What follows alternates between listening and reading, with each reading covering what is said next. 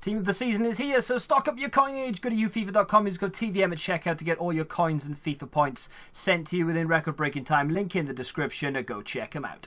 What is going on, guys? TVM here. Welcome to another episode of FIFA 17 Predicted Ratings. This is the series where we take 3 or 4 players from next season's game and have a look to see what rating we think they are going to be. Once again, as always, thank you very much to Luke for doing all of the graphics for me. His link can be found down in the description. Now, without any further ado, let's get into the first player, who is Lee Griffiths. Currently got a 73 rated card on FIFA 16. Always seemed to be one of those players who was on the cusp of something great and was tipped to be the next big thing and never really materialised. But this season, he has played very well and he definitely deserves an upgrade. He's played a 6.73 in Scotland, which is not actually a best average rating, to be fair. But check this out, 44 games with 7 substitute appearances, 40, yeah, that's right, 40 goals, 8 assists, and he's picked up man of the match 8 times in all competitions.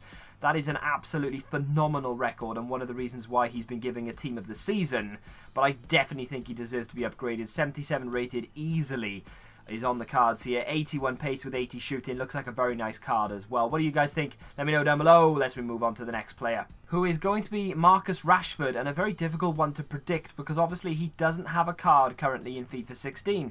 So, with an average match rating of 7.05, 18 games played, 8 goals, 2 assists, 1 man of the match award. I could have swore I've seen him make a substitute appearance. I might be wrong there. All those stats from all competitions, of course. Not a bad first season for Rashford to be introduced in. So, Luke has given him a 73 rated card, 86 pace with 74 finishing, 75 dribbling. Now, Luke is a Manchester United fan, so there could be a little bit of biased opinions coming in here. But again, I kind of see that he would get a 73 rated card. Maybe a 72 minimum, to be fair. So I think that's more or less right. But let me know down below what you think of Marcus Rashford and what card he should get as we move on to Fernando Torres. Now, you guys have actually requested Fernando Torres a lot, so I think it's only fair that we deliver. His average match rating is 6.82. He's played 23 games, making 19 substitute appearances, which is phenomenal. That's the most that we've had so far, definitely. He's got himself 12 goals, 5 assists, and 1 man of the match award.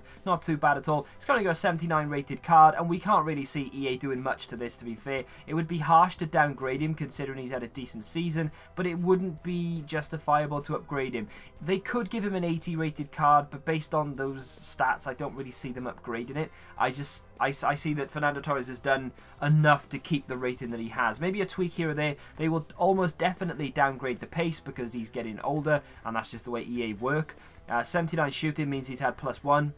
And everything else remains the same, apart from his physical, which has dropped down by 2 points. Because again, he's getting older, and EA hate age. But of course I could be wrong. You need to let me know down below what you think of Fernando Torres as a player, and of course what card he deserves for FIFA 17. And we've come to almost the end. We've got one player left. Who is it? Drum roll please, maestro.